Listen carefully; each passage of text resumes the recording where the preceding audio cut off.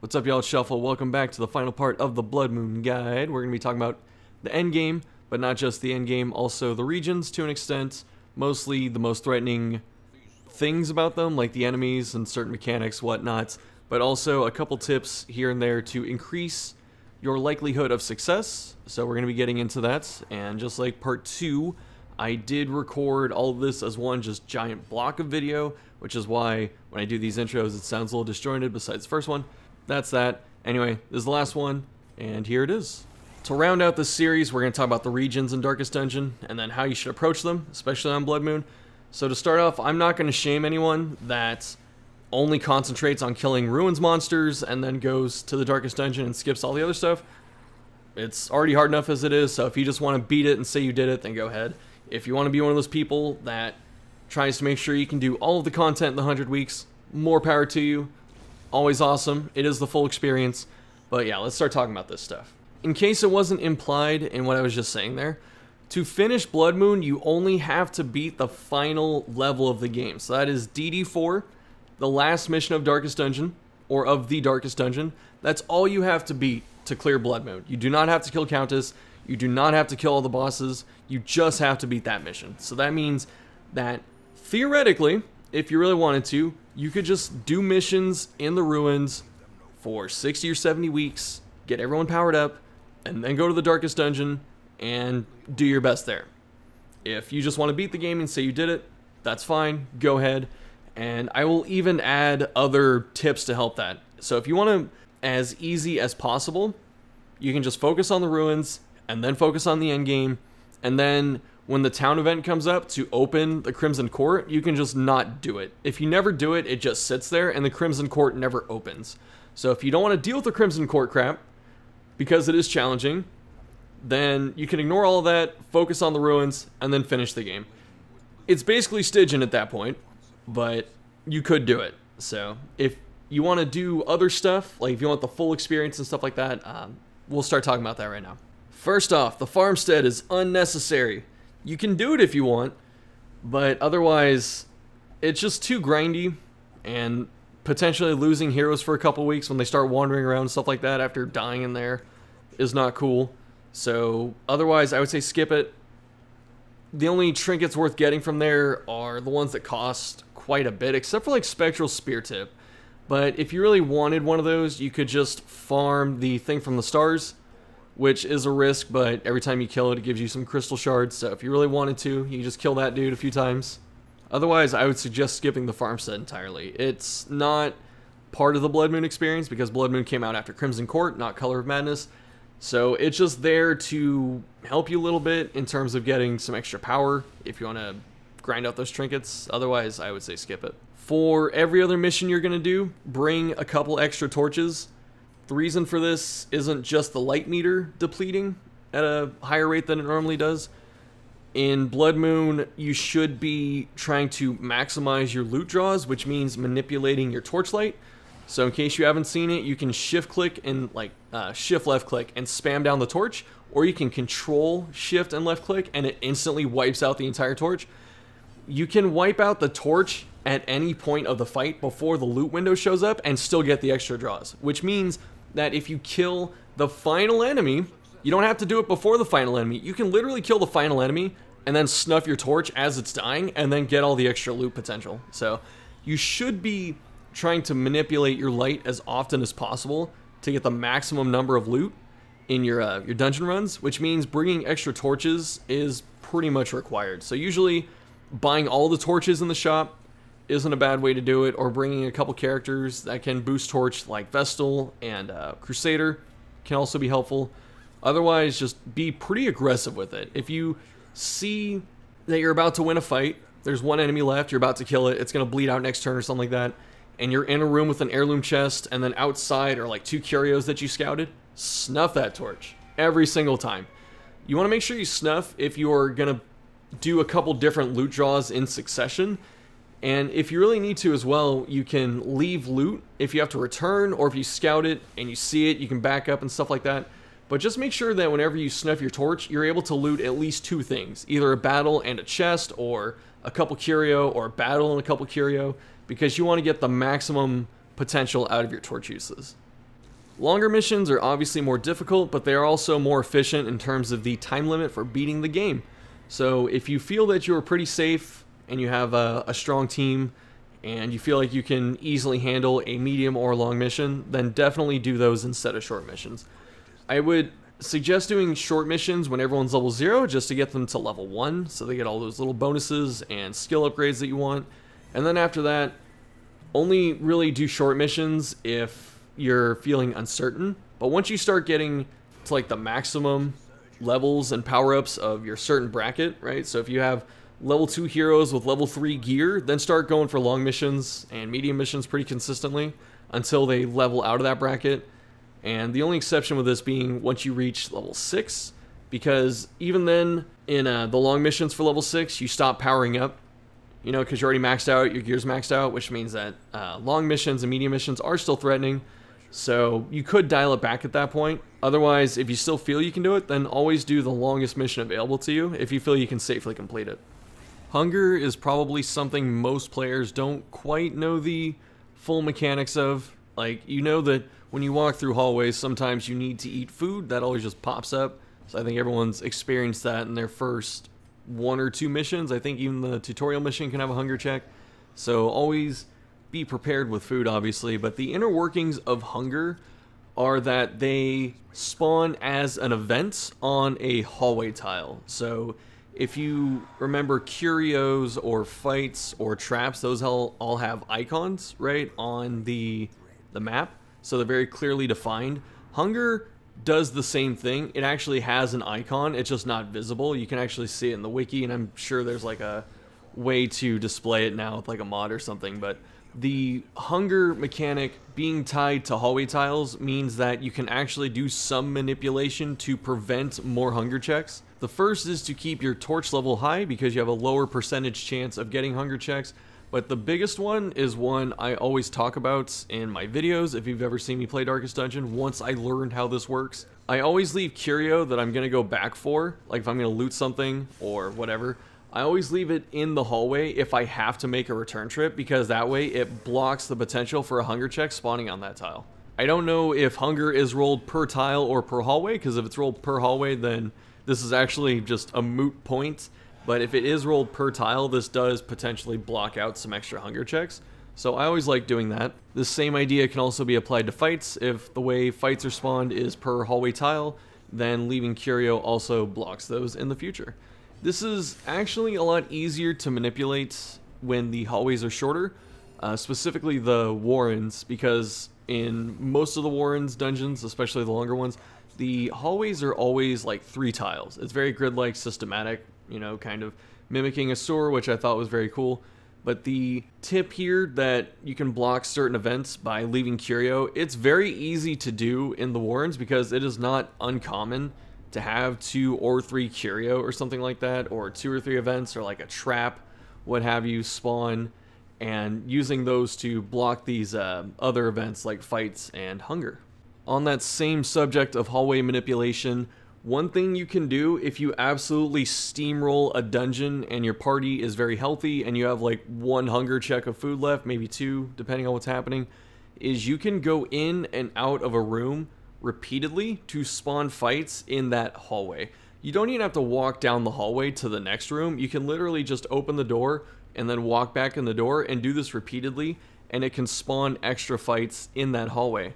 When I was doing the testing for the background footage that I'm using, I think I was doing it in the warrens, and I was only able to spawn 3 fights, and I kept trying, but I could never get the full hallway to spawn with fights, so I don't know if that's possible or if I just didn't hit the percentage, right? It could just be a thing of luck and RNG, but this is very helpful for dungeons where, like I said, you did very well, you completely trashed it, you have a pretty strong party, maybe you have a bunch of level 2 heroes that are about to go to level 3, so you want to get the most out of them when they're still powered up compared to the level of content. So spawning extra fights to get extra loot can be really helpful. It can get you a lot of extra gold if you have the space, and if you get lucky and the fights are spawning right outside the door, you can actually just go in and out and then never have to worry about the hunger check for food. So just another thing to maximize your chances. And then Obviously, the same things we've been talking about, like torch manipulation to get yourself extra loot, still applies here.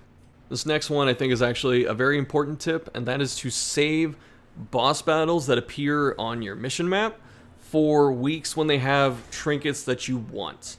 So the one I commonly cite for this example is saving someone like the Apprentice Necromancer for a week when it drops the Blasphemous Vial for Plague Doctor, because that thing is so strong, and being able to get early orange trinkets at like level 1 or level 2 will help you so much in this game. So make sure that when you're about to go do a boss, make sure they have a really good trinket for you. Don't show up when they have like a hero ring, for instance. Like, you don't need a hero ring at level 2 or whatever. You probably don't even need one for the entire playthrough, honestly, because virtue farming is already just kind of dangerous in itself. But maximizing your boss drops for trinkets is very important, and honestly, it can give you some really strong power spikes at the early stages of the game. On the subject of bosses, if you are not going to clear all of them, if you're only going to clear a handful of them, right, you just want certain trinkets, or you only kill them when they have good trinkets in the loot pool, then decide in advance which ones you want to kill. Because I think certain ones are either easier to do, or their boss trophies are actually really good. So if you had to pick a few bosses to actually kill, I would say both of the Warren's bosses drop pretty good boss trophies, especially the Flesh's Heart. I think that's the best boss trophy out there. It's just one of the best trinkets in the game. So I would suggest making sure you can kill the Flesh, and then some of the other ones are still good, like the Prophet's Eye is pretty good, and the Matchstick is solid. And I think actually the Siren's Conch Shell is okay, and the other trinkets not so much are as good. That's a weird way to say that sentence, but you know what I mean. So if you only need to do a limited number of bosses, I would suggest the Flesh, and maybe the Matchstick, and Wilbur's Flag, because you have to get it to get to the Flesh Heart. And other than that, I don't think you really need any of them, even though the Prophet's Eye is probably the closest thing to another good one. And still, yet on the subject of bosses, try and kill Shamblers early. The reason being that the Apprentice Shamblers are pretty weak. I mean, it's still on Bloodmoon, so they're still difficult, but the Apprentice Shambler, compared to the later iterations of Shambler, is a bit weaker. Like, Shambler scales pretty hard going into Champion, so being able to kill it early with a strong low-level team, like a level 2 team that has really good gear and a couple good items, and like you're specifically Shambler hunting if you can, then it's worth doing. If you can get a couple of the Shambler trinkets early, like the map, I think the Ancestors map is so good for the entire game. So actually, I guess it's not good in the end game because everything's scripted, but outside of those, right, for your normal adventuring needs, the Ancestors map is amazing. So if you can kill Shambler early, get it. And then other than that, you're probably looking for the Candle and maybe the Scroll. Like, all of the Shambler trinkets are pretty good in some form or another. I think the Ancestors Bottle and the Idol might be the weakest, but they're still okay. And I would think that if you can, make sure you get the map, which means that when you start getting to level 1 and 2 and you have like solid upgrades, you should always be making teams that can fight Shamblers, even if you don't play in like low torch, because you should be expecting to run into a Shambler altar at some point and then spawn it that way. One of the interesting parts about Darkest Dungeon is how the enemies change over time. So as you unlock higher levels of missions, it unlocks different levels of enemies, or different iterations of enemies, I should say, and the existing enemies always power up. And that translates to some regions at the start of the game are more threatening than others, and then when you get to Champion, other regions become more difficult than they were previously. So what I'm saying is, it could be like the order of difficulty is region 1, 2, 3, 4, right? So if you consider the base 4, and then when you get to Champion, it could be 1, 4, 3, 2, or whatever. Like, the order could just flip entirely. So what is difficult in Apprentice may not be as difficult in Champion, so it's just good to be aware of the power spikes in the regions. And I feel like I'm talking too long on this, so let's actually talk about the specific enemies that are worth looking out for and when they appear. I'm going to start off in the Warrens here. The most threatening enemies in the Warrens, well, the most threatening enemy is the Skyver Pig. So Swinotar is pretty threatening, the giant worm thing is pretty threatening, and the spitting pigs are threatening, but they're part of the stress caster group that we're going to talk about. But the Skyver Pigs, those things are so dangerous. I think they're actually the most dangerous base game enemy, or they have the potential to be, because their cripple them attack is this massive cleave that can do upwards of 60 damage if it crits on someone. Like, if you combine the entire damage, right, it hits 3 people for however much, and then it blights them, and then if it crits, it goes up to even more. So if it hits everyone, it crits one person, that is an attack that easily does like 60 damage combined. It is very scary. The Skyver has high speed, pretty moderate dodge, a little bit of prot, and a way to get to the back line, so you really have to start considering them in champion Warrens missions. Like, they're actually threatening enough to where when you start doing high-level Warrens, you have to go, okay, can I take a Skyver with this team? Because if you're not thinking that way, one's going to show up and it is going to hurt you. And it might kill someone. So always be on the lookout for the Skyver Pigs and have something that can deal with them.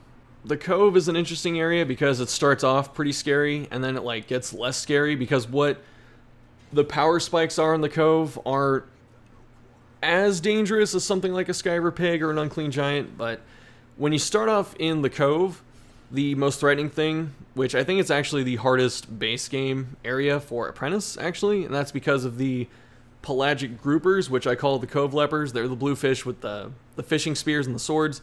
They just hit really hard, and sometimes they can roll into a group of 4, and they can just be hitting everyone for pretty moderate damage, and if they crit, you know, it's a lot of damage, because all they do is direct damage. So if you're going into the Cove and you don't have a way to control them, or you don't have stuns, or you don't have, like, ways to quickly kill 2 of them, or if you don't have good surprise chance, all that kind of stuff, then they're very dangerous. And they like to appear on a lot of teams. There's usually one on most of the fights in the Cove, so be aware of them. They're going to be present at all levels. They start from level 0 to level 6, or I should say each level of difficulty. But otherwise, the other thing that appears that's worth noting in the Cove is the Uka Crab. It's the giant crab that takes 2 spaces, and all it does is pinch you and slam you. Both of those attacks are pretty devastating, which is why whenever I go to the Cove, I always make sure my front 2 characters have bleed resist.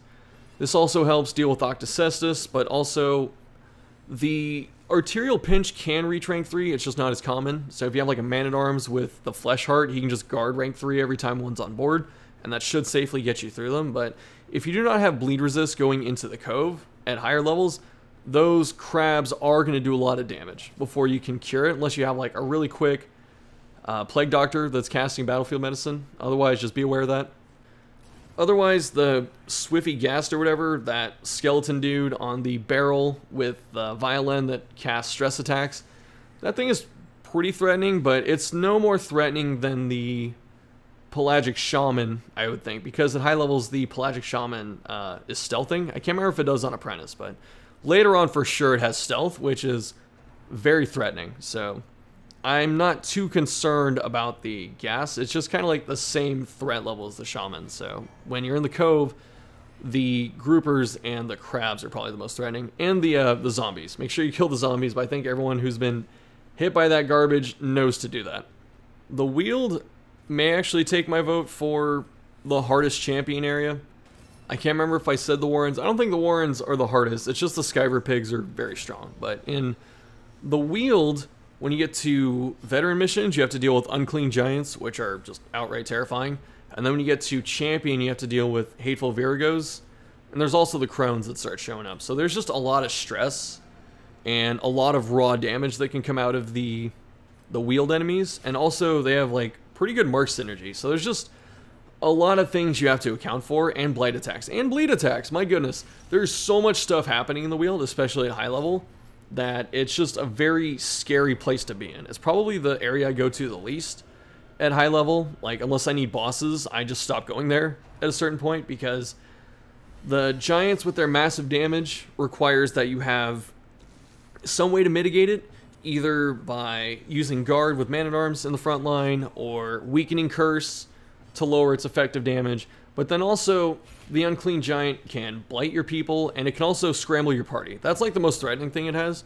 So when you're there, you have to have a team that can deal with being moved easily, because you may be thinking, oh, I can just take my leper, he has massive hit points, you know, then you get hit with the Confusion Spores, and your leper's in rank 4.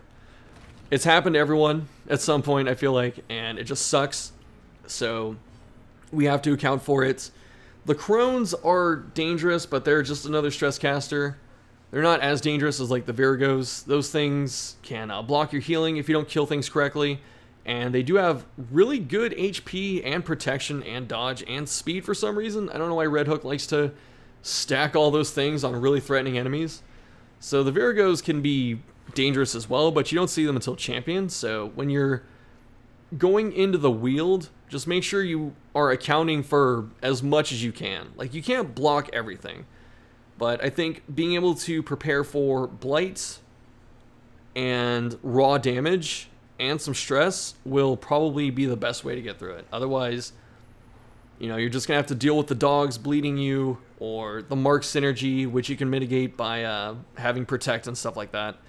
And there's just a lot to unpack in the Weald, so I don't want to spend more time than this on it. But definitely be aware of the Giants and the Virgos when you start hitting those high-level missions. Honestly, the Ruins are a joke. They're just always going to be the easiest area.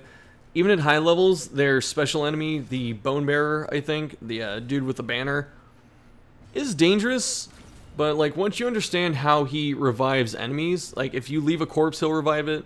And then also he puts damage on his buddies and stuff like that. Once you understand how that works, usually you can mitigate it pretty effectively. So taking a Plague Doctor, for instance, and just stunning anyone that gets the second damage buff can do fine. If you blight them and they die to the blight, they don't leave a corpse, they don't get resurrected.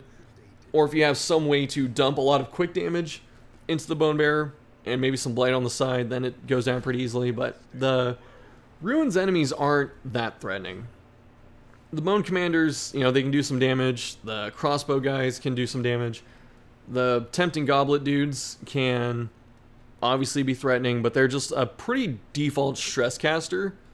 And I actually think they're not even as threatening as the Cultist Girl, because she can still push and pull you. Like the Bone Nobles literally just cause stress every time they hit you. So they're about as threatening as anything else, which means that the Ruins is an easy area.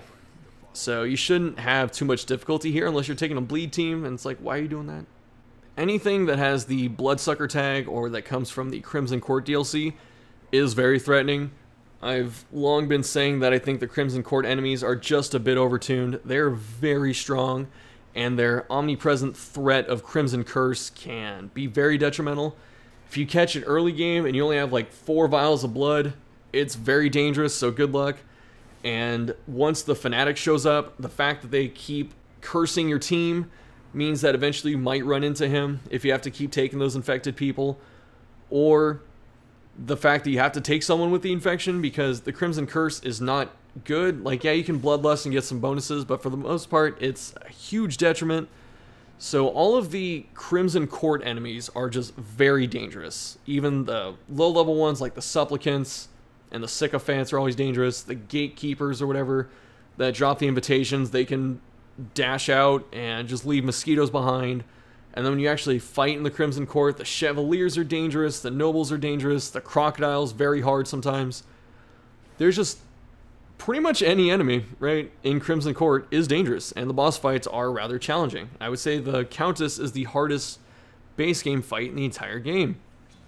So always be careful with the Crimson Court enemies. Like, there's no... Or, I mean, the strategy for them is to use something... I guess we'll talk about the specific regions here in a sec, but the... because there's just enemies to watch out for. And if you're in somewhere like the Ruins, for instance, and you go, okay, I'm going to take my Plague Doctor with Blight and stuns and stuff, you can run into Crimson Court enemies, which are Blight resistant, and the Supplicants are stun immune. So it's like, what do you do at that point? You know, that's probably their biggest threat, is the fact they can show up in an area that matches up badly against the team you're currently using because you prepared for something else. And then in that situation, even more threatening than normal. So always take care when you're dealing with the court enemies. In the Darkest Dungeon itself, the most dangerous enemy there is probably the Cultist Priest. Like, every enemy there is threatening just because it's endgame. Even the default transformed Cultist Girl is dangerous. The dogs and polyps can be dangerous. The mini-boss are all dangerous. But for the first couple missions, when you have to deal with Cultist Priest, those things can put out a lot of damage and a lot of stress. And they have some pretty solid hit points, so they don't go down that quickly. So make sure when you go to the Darkest Dungeon that you have solid bleed resist and either a lot of stress prevention or some stress recovery, because those priests are going to leave their mark very quickly. And then finally, any stress-based enemy is dangerous. They exist in all zones in some form or another. So I'm talking about the Spitting Pigs, Pink Fish, Cultist Girl, gosh, what else? The Crones, like just all of those things that can give you a lot of stress quickly are dangerous, just because stress is more dangerous than hit point damage. So as long as you have effective tactics for killing backline enemies, that's about the best you're going to get. So just always be on the lookout and have some kind of strategy in mind on either killing them quickly or recovering once they start going off. Our last topic, finally, woohoo, in this series of guides is going to be the endgame, in the immortal words of Doctor Strange. You are in fact in the endgame now. We're all in the endgame. The meta is us, whatever else you want to say.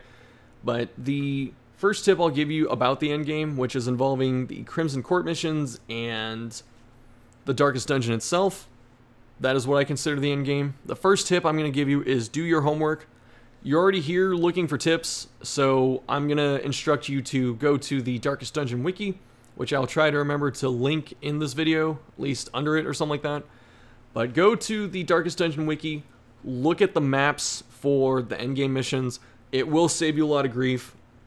The Crimson Court missions are very long, and even though I've played them several times, I still don't remember the layouts perfectly, like for any of them. So just go look at a map, make sure you know the best route you want to take to get loot and get to the boss safely and stuff like that. But definitely plan it and plan out your parties. Look at what the monsters are. Look at what's in there. Look at what you need, and then plan accordingly. You should be doing this before you even start playing Bloodmoon, because I've already instructed you to build your roster for the endgame. So look at what the endgame is and go, okay, I think I need these classes, and then get those classes. If you're trying to prepare for it at like week 70, you know, and go, I might need an extra Houndmaster, then probably made some mistakes somewhere. This coincides with my next point, which is planning your Darkest Dungeon teams specifically in advance, because you have to have 16 heroes for the endgame, because once you beat a mission with one, they don't get to go back. And also, if you have to retreat, usually you're going to lose most of your team, because you're only going to be retreating after people start dying. At least that's what I'm expecting, and you always have to leave someone behind. So it is not unusual for a Darkest Dungeon mission that fails to only have 1 or 0 people coming back. And that means you need to plan your teams in advance. Have a couple extras of heroes just in case, but also know which 16 you want to finish the game with. And if you're not planning around that, then you should be. In the Crimson Court, I think you can complete pretty much all of it by using some combination of Flagellant, Highwayman, Vestal, and some 4th character. The reason being, they do pretty well in terms of consistency. The enemies are also weak to bleed. Highwayman has a lot of reach and can do a lot of damage, and some of the enemies have either big cleave attacks or multiple actions, and having Riposte helps you just get out that much more damage.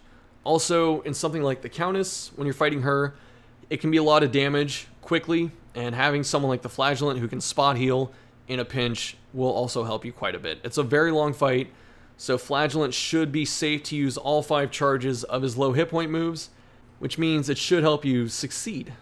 As for a 4th character, it's really whatever you feel comfortable with. You can use Houndmasters, a 2nd Highwayman, Man-at-Arms. There's just a lot of good picks that help you in Crimson Court, but I think the shell of those 3 characters is the easiest way to do most of the content. Obviously, these are not in-depth boss guides, which I do plan to do at some year in 20XX, but the quick tips here: when you're fighting the Baron, make sure you pop 1 egg at a time and hope that the Baron's not in it. So, you know, obviously when you first do it, you have a 25% chance, then a 50% chance, then a 75% chance. Wait, no. No, it's a 25, 33, then 50. There you go. Yeah, of getting the Baron to appear.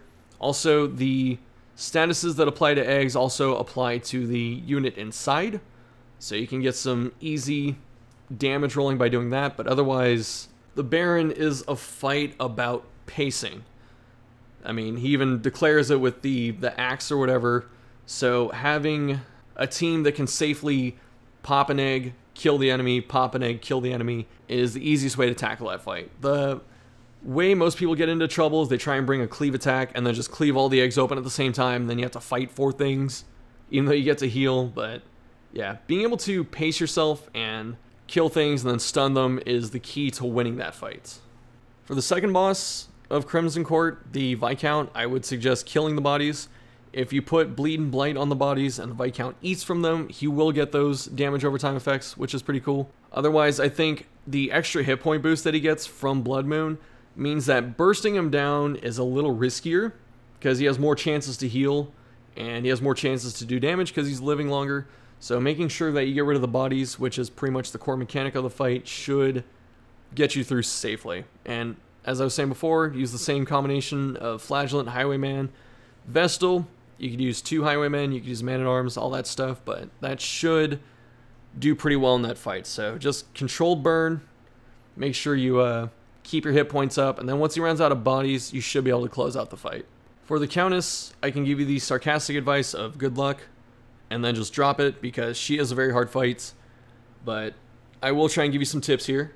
The reason the Countess is difficult is because on Bloodmoon, she has almost 500 HP, and she can heal, which means you have to do probably upwards of 600 damage to win, probably closer to 700, and it's very, very difficult. So since the fight is so long, it has multiple phases, that means that the Countess just needs a couple good back-to-back RNG things to happen, and you can be in trouble.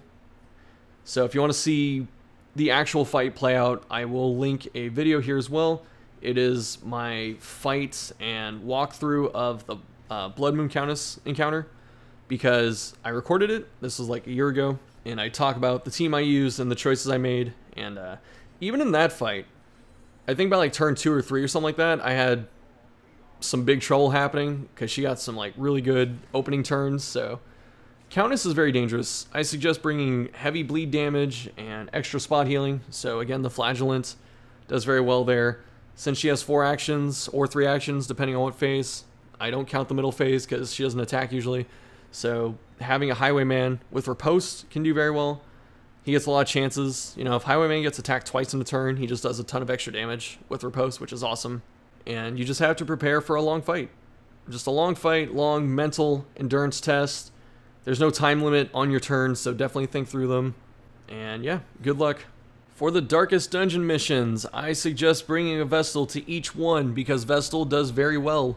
Her consistent healing output will be very welcome. Then she has a couple okay camp skills if you need to use them. Otherwise, the rest of your teams will look different depending on the mission. So for the first one, in Darkest Dungeon 1, where you have to fight this Shuffling Horror, this super shambler basically, I think 1 Highwayman, maybe 2, is really good, just because there are a lot of cleave attacks and riposting can do a bunch of extra damage, so Highwayman does very well there. Otherwise, have some kind of plan to get your party back in order for when it gets scrambled. I mean, you already have Highwayman, so that's one dancer, but having someone else that can potentially fix their positioning is very beneficial. You can have the Flagellant who can run up 3 spaces if you really need to, but otherwise, a couple Highwaymen, or in my case, I took a Grave Robber. All those things can really help you get through the fight. Also, beware of the Cultist Priests because they are present and they are doing all of their damage and stress things. For the second mission in Darkest Dungeon, I would suggest a combination of Man-at-Arms, Vestal, and Jester with your choice of 4th. It's kind of whatever you feel comfortable with. But I think, again, Highwayman can do just fine, but you might want to save your Highwaymen for later missions. The reason being the second mission of Darkest Dungeon is considered the hardest. It's between that and the third one. I think the third one's harder if you don't know it, but then once you know it, the second one's harder. But with the second mission, it's just very long, a lot of chances for damage, cultist priests, challenging mini-bosses. So it's more of an endurance test. So when you have the Jester and Vestal together, you have like the maximum recovery possible, and then you have Man-at-Arms, who has incredible camp skills, and you get to camp a bunch of times in there. which means you're kind of going for a defensive type of play. So you want really good recovery and good defenses and a lot of control, and then a guard to block Revelation. And then your fourth person has to be able to do a lot of damage or just kind of synergize with all that. I remember taking a Houndmaster when I did on Bloodmoon, and Houndmaster actually did pretty well. But I think you can get away with a lot of classes to fill out that team. The third mission of the Darkest Dungeon, the one that's probably the biggest pain in the butt because you can always get teleported, and you get a bunch of camping, but you could easily run out of camping and have to do every single fight in there.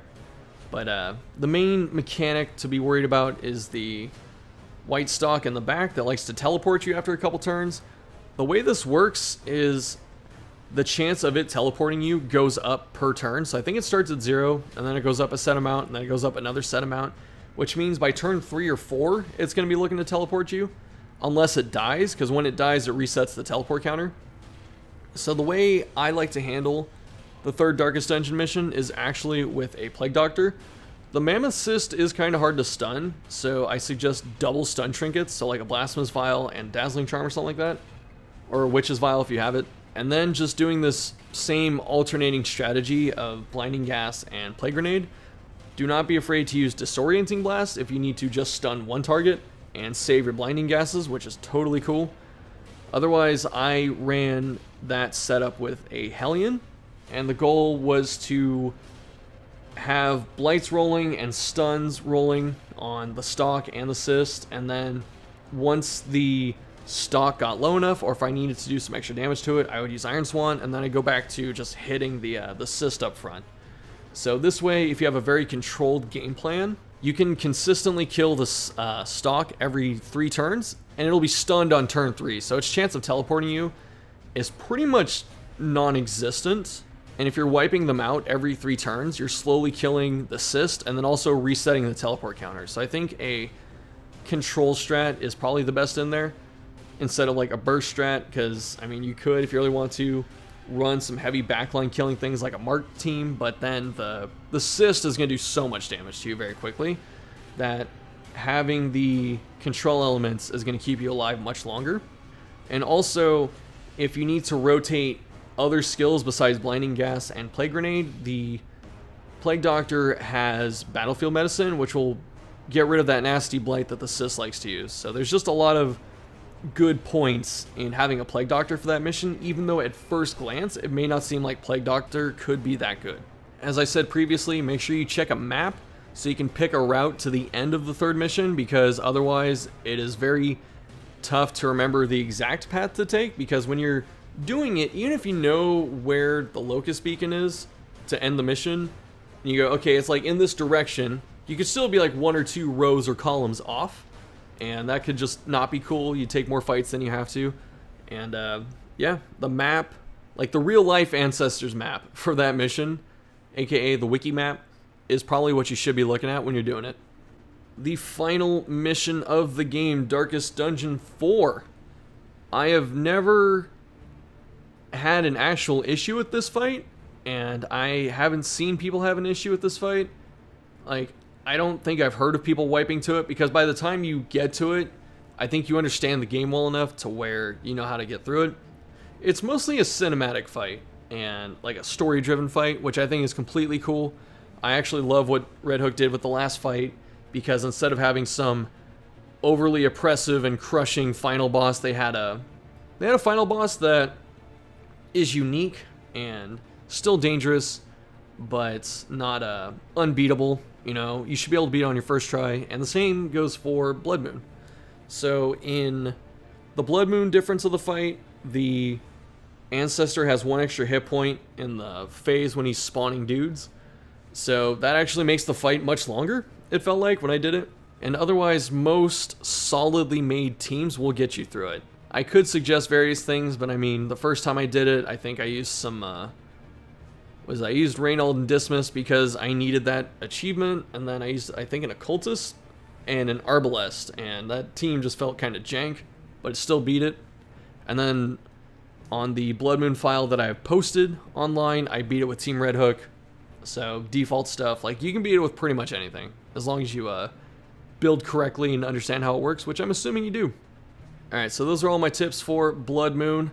Good luck. I hope they get you started. I wish you the utmost luck if you're able to complete it, you know, months down the line or whenever it is. Please come tell me of your success. I would love to hear it. I will golf clap in my bedroom as I read the comments in your honor, or pop into Discord, tell us about it, because we do have a section if you need like up to the minute type of help. We have the Darkest Dungeon spoiler section, so you can go in there, talk about the endgame safely, and there's a lot of knowledgeable people in there besides myself that can help you out.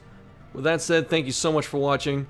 I've been meaning to do this for a long time now, and I've greatly enjoyed it, and there's just so much to talk about, and I try to even keep it to like the most helpful and condensed list of tips, and it still ended up taking a long time. So I appreciate anyone that stuck through it. I'm going to try something different and split this into several videos, and yeah. Other than that, if you need more ideas and help and stuff like that, drop comments, join Discord, check out my other guide stuff if you haven't already.